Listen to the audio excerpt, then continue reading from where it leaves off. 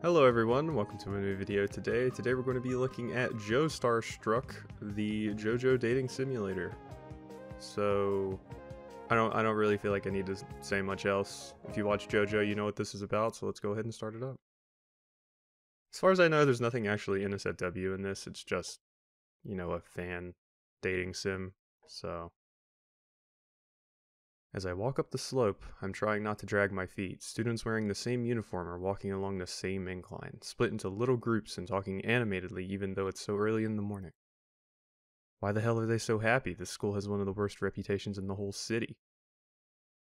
But I guess it takes a special kind of person to come to a school like this, the kind of person who doesn't care that they're going to a school designed especially for delinquents. And Hamon users. Or maybe I'm just grumpy, mornings aren't my thing. I kick a rock along with me, going as far as to veer on my path when I kick it too far out of the way. All these kids be damned, this rock will be my new best friend. It's not that I have the intention of not making friends at this new school, but starting a school year in the middle of the semester wasn't going to be easy. Everyone's already gotten into their little friend groups, have already bonded. Not much room for a new kid, especially one who isn't even a delinquent. Keep telling yourself that. I kick the rock a little too forcefully and it skitters far ahead of me. I watch it in slow motion as it zooms towards a storm drain. Plop. Well great, now it's Pennywise's rock.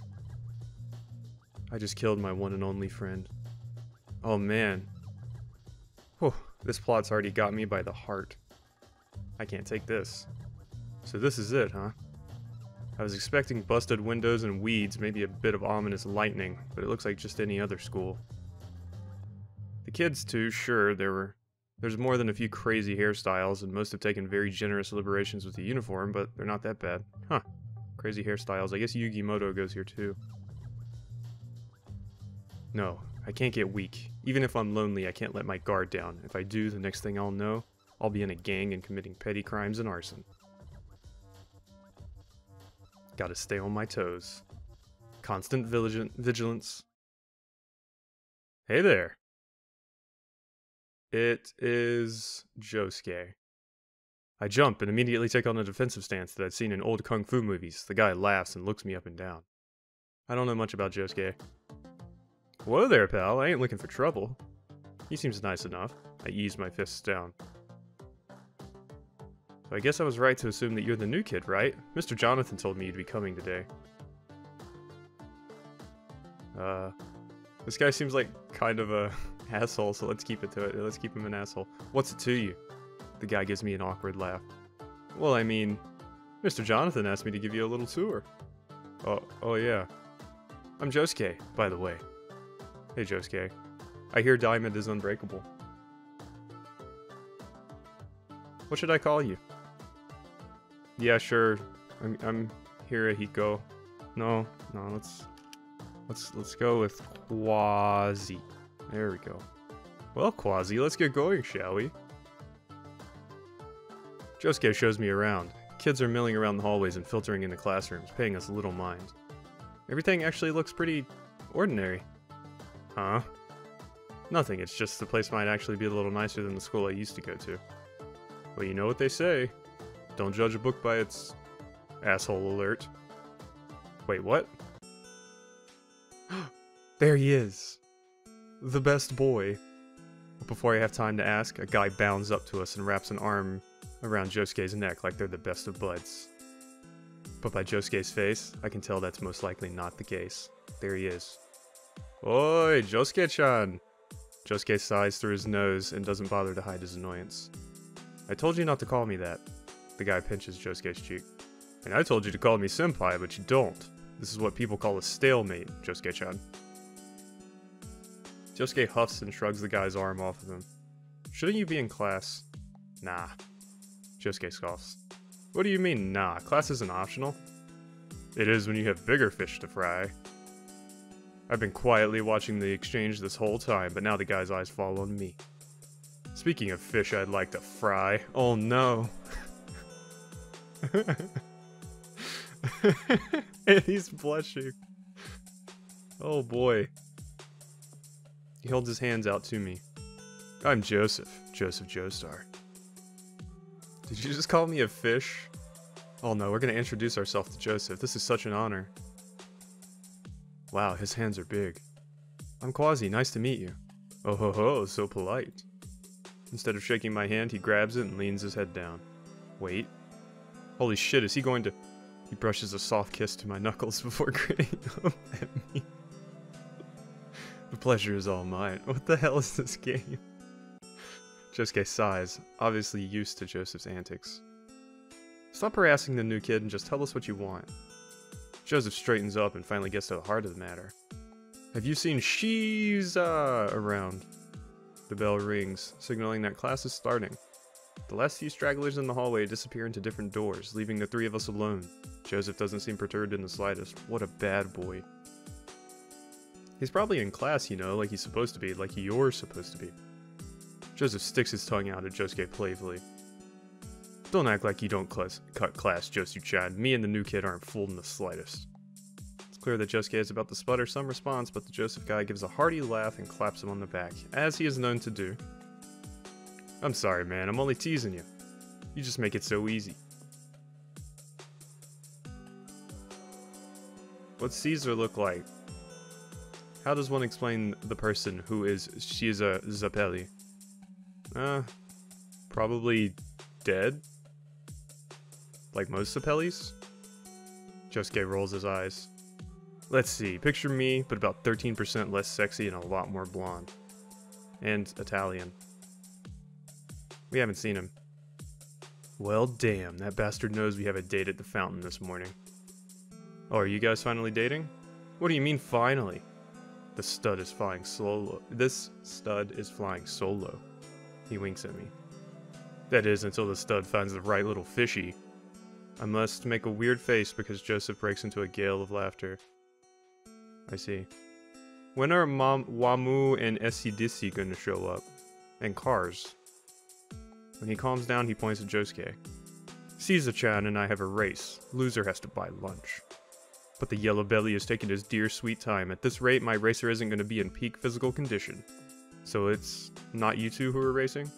Then who? Joseph puts a finger to his lips. It's best not to ask questions. Well, anyways, I'm going to go track down that Italian bastard. See ya. Well, that guy is... certainly something. Ooh. Josuke laughs. Yeah, that's certainly one way to put it. He's really not that bad a guy, he's just rambunctious. Yeah, that's a good word. He sucks in a deep breath and lets his cheeks puff out before exhaling it. By the way, Josuke, I like your pompadour. So anyways, let's get back to that tour. I somehow knew Josuke, if there was going to be somebody that was a friendly character that gets to know my character early, it was probably going to be Josuke. Either that or Jonathan. Josuke is really talkative, giving me people to watch out for, pointers on how to fit in, and other odds and ends of information. He's quick to laugh and has a certain charm that makes me feel at ease. Well, that's our humble little school. I guess it's time to get to class now. Well, I'm guessing this is the option to possibly flirt with Josuke, but yeah, no, I'm good. Yeah, you're right. Oh, there he is. The goodest boy who got cucked by Dio. Also, rip doggy. Everyone looks at us when we enter the room, as to be expected. The teacher, Mr. Jonathan, stops writing on the board and gives us both a sunny smile. There you are. I was starting to wonder if you two had gotten lost. He looks to me and smiles even brighter. Wow. If he keeps this up, I'm gonna go blind. Yeah, sounds about right. You must be Quasi. It's great to meet you. It's nice to meet you too, Mr. Jonathan. What a positive attitude. I appreciate that. Did Josuke give you a good tour? I hope he wasn't too troublesome. We only did a handful of petty crimes. Nothing federal, rest assured. Jonathan shakes his head and Josuke laughs before heading towards his seat. Would you like to introduce yourself to the class, Quasi? I very much would like to not do it, but I know it's a rhetorical question. I turn to the class. Hey plebs, I'm Quasi. Hi, I'm Quasi. Hi, I'm Quasi. Okay, so far so good. I'm here to crack some skulls and learn some shit. Yeah, I want to learn him on. Possibly get a stando.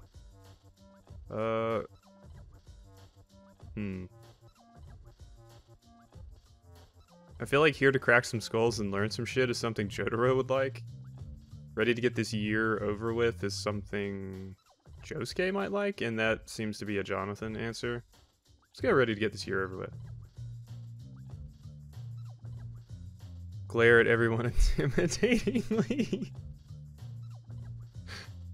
I look forward to meeting all of you. Wow, the replies on this are amazing. I bow politely, and there's a bit of curious chatter around the room. What a lovely introduction, Quasi. Jonathan claps his hands together. We've got a few seats available. Choose whichever one you want. I mean, it'd be really stupid just to not sit beside Josuke. He's like the only person we know. I don't hesitate. Josuke is my only lifeline in this school, and I'm going to take every opportunity I'm given to stick by him. As I make my way to the seat, I can see Josuke trying to hide a smile. Is he happy that I chose to sit by him? Well, I mean, that was the pretty obvious answer. I mean, he's the only person we know, so, like, why would we not sit by him? Maybe with the exception of the teacher... Oh, wait. History. Class here is pretty much the same, too. Maybe with the exception of the teacher, who I'm pretty sure used to be a bodybuilder. No. Or a model. Or both. He was, what was it, was he a football or a baseball player? Or like rugby or something. He played some kind of sport. Even if he's big and pretty, he's still got that teacher charm that makes me zone out and daydream. I wonder what's gonna be served for lunch. Maybe some Joseph. Something slides across my desk, pulling me from my near dozing. I look over and Josuke is tapping a pen against his lips innocently, looking all too suspicious with the way he suddenly absorbed the lesson. Bitch, just about 5 minutes ago you were falling asleep. I can see through your ruse, Josuke. I read it over a few times before picking up my pen. Meet me after class if you want an ass kicking. By ass kicking, I mean if you want to hang out. I see. Was that from Josuke, I guess? But I want to hang out with somebody else. I don't want an ass kicking. I appreciate the fact that he's trying to make me feel not so out of place, but I'm not in the mood to hang out. The first day of school is always draining, and I have every intention of going straight home and taking a much-deserved nap. I scribble down my answer. Sorry, I've already got plans. Frowny face. I don't look over to see how he reacts to my answer. When the class ends, Josuke is the first to grab his bag and leave. I shrug to myself and grab my own bag. Quasi, would you mind staying back for a minute or two? Why are you blushing, sir? Again, another request that I have to fulfill even if I don't want to. Teachers have too much power. Sure. I hang back as the class filters out. When the last student leaves, I'm completely alone with Mr. Jonathan. I can't help but notice how frickin' big he is. He would break me like a damn toothpick if he could break me like a damn toothpick if he wanted to. But when he smiles like that, I can't imagine him hurting a fly. How was your first day? Is this really what he wanted to talk to me about? Huh, that's kind of sweet actually. I think I could get used to it. Oh, before I forget. He goes to his desk and grabs a neatly stapled packet of papers. You live close to one of your fellow classmates. He holds the papers out to me. You didn't come to class today, so I thought you could drop these off on your way home. It'll be a great way for you to meet the last of our little class. I take the packet from him and look over the first page. It was the stuff we went over in class today. Sure, that shouldn't be a problem. Jonathan smiles at me. Thank you, Quasi. He leans forward a bit. And thank you for joining our class. I know things are a little bit different at Gyuuniku Academy, and I know you're gonna do great. So I'm guessing we're gonna go meet Jotaro now. I leave quickly, a light blush creeping up to my cheeks. Alright, calm down. He gave you some homework to take home. It's not like he made out with you. With the packet of homework Mr. Jonathan gave me, I follow the directions to this Jotaro's house. He lives on the same street as me, so this shouldn't take too long. Yep. As I look for the house number scribbled on the post-it note, my gut clenches in anxiety. What I've heard about Jotaro comes to mind, and I gulp. He can't be that bad. I mean, I'm sure what I was told is just an exaggeration or something. Sure, he seems to have a reputation at a school made for delinquent punks, but how bad can it be? I mean, I go to that school, and it's not like I deserve... Oh, I found it. It's only a handful of houses away from mine. I double-check the house number to make sure it's correct before stepping up to the door, letting out a deep breath. I press the doorbell. Oh, you're just going to come to me? You're just going to come right to me? I can't hear any footsteps from the inside, or at least a voice reassuring me. Someone is on their way to answer. I ring the doorbell again. It's still quiet. Maybe nobody is home? I lean back and check the driveway. But as I do, the door clicks as if being unlocked. I stand up straight to greet who answered and find myself face to face with the broodiest mug I've ever seen. My words fail me. Is this Jotaro? This tall, beefy mofo that's staring at me as if I'm hoping I evaporate where I stand. I open my mouth to speak, but I don't know where to begin. Hey, handsome, feeling lonely in this big ol' house. What's up, man? I also go to that whack-ass school. The one you don't even go to, my dude. Jotaro stared at me, his face barely giving away what he was thinking. He thinks I'm weird as hell, doesn't he? Listen, our teacher, Jonathan? Yeah, he wanted me to give you this. I hold up the homework packet. I don't live far from here, so it's not like this is that much of a chore. I shrug my shoulders as if to convince him. Thanks. Jojo just takes the packet and nods. That was really all I needed to do. I guess I can just excuse myself and go home, but... You are Jotaro, right? He looks back at me as if to confirm. Really is nice to meet you, Jotaro. I'll see you. He shuts the door in my face without a word. Around. I scoff under my breath. Asshole. That only means my little task is done. I turn around to leave the property and head straight to my house to conclude the day. Aridaze. Where the hell's the snooze button? There it is. Alright, I'm up. He pressed snooze and slept for a little bit longer. I sit up tiredly and look at my clock. The little glowing numbers tell me it's still pretty early. I had set it early with the intention of getting to school before everyone else and maybe talking with Mr. Jonathan a bit more. Now that it's actually time to put effort into the idea, I'm not so sure. That snooze button is looking like a damn temptress. Do we want to go see Jonathan? Nah, let's snooze. I gave in to my sleepy desires. Boy, that is... I feel that. I feel that a lot. And smack the snooze button.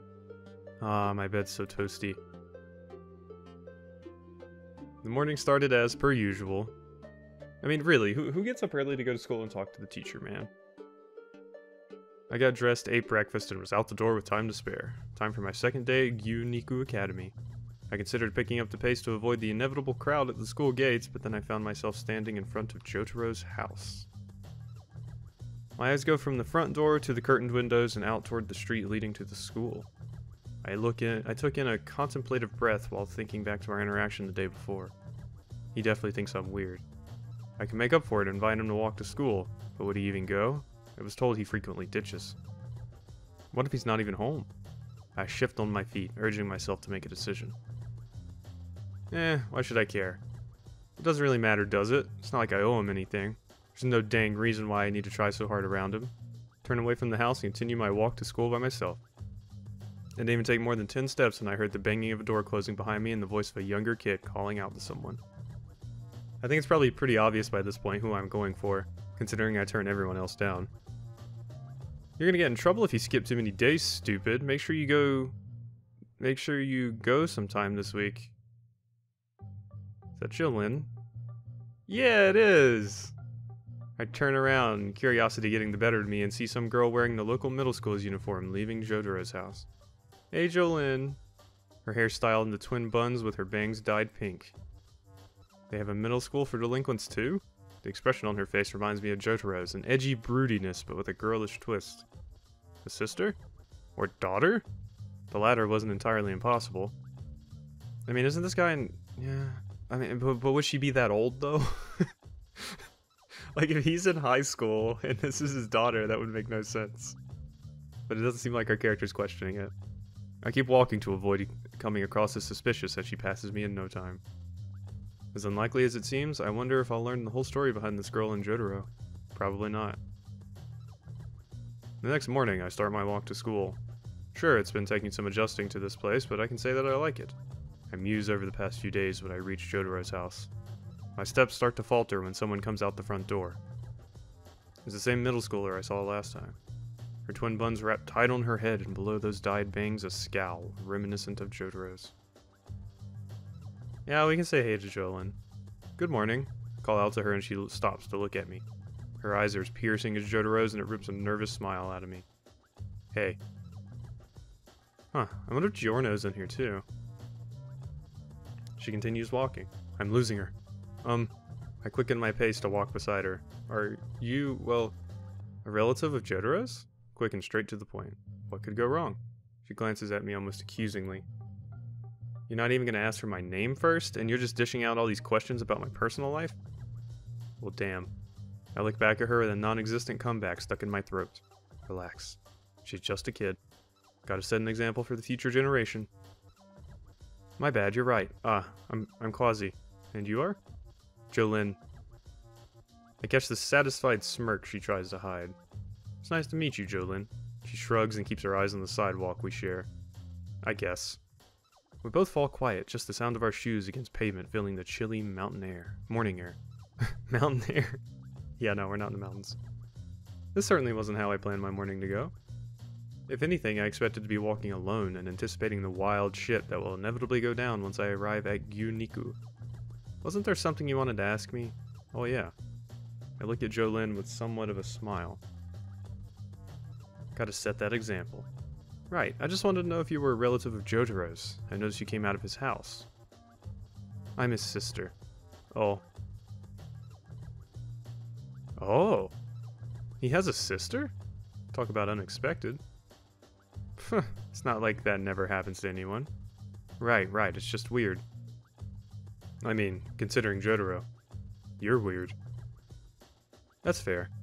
Yeah, no, that absolutely is fair. Sure, you shouldn't generalize, but damn. We are weird. Kids these days. I probably shouldn't even be talking. I don't really know him. Heh. So you're not one of his friends? Nah. Does he even have any friends? Chillin is quiet for a moment. You know, I'm not really sure. You're his own sister and you don't know if he has friends?